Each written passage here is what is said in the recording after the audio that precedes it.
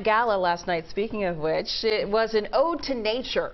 Many of Hollywood's biggest names stuck to the theme, showcasing beautiful florals on the green carpet. CBS News Philadelphia's Waukesha Bailey joins us now with some of the most talked about looks of the morning. Yeah, Waukesha, there were a lot.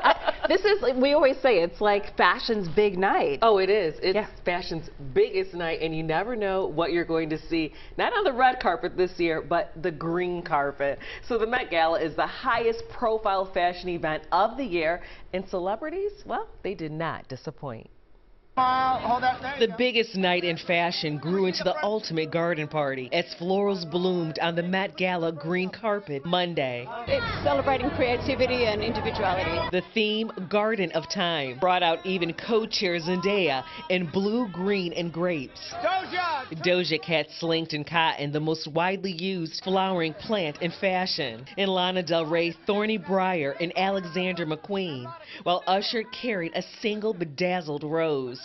Cardi B needed a team to help move her massive dress, while South African singer Tyler stood as the sands of time. He wanted it to be a piece that is going to last in a museum and, that could be part of an exhibit like this. The gala kicks off the Spring Costume Institute exhibit at the Metropolitan Museum of Art, this year called Sleeping Beauties, Reawakening Fashion, which holds 16 garments so fragile they can't be shown upright. Some of the pieces are incredibly old and fragile, and so I'm going to make sure to not fall over and tip over any of the exhibition, any of the pieces. And the spring exhibition runs from May 10th until September 2nd. So did the stars live up to the theme? I like the bug net lady. Oh, out of all of that. Well, I just find that interesting. At least if there's something flying around her head. Yeah.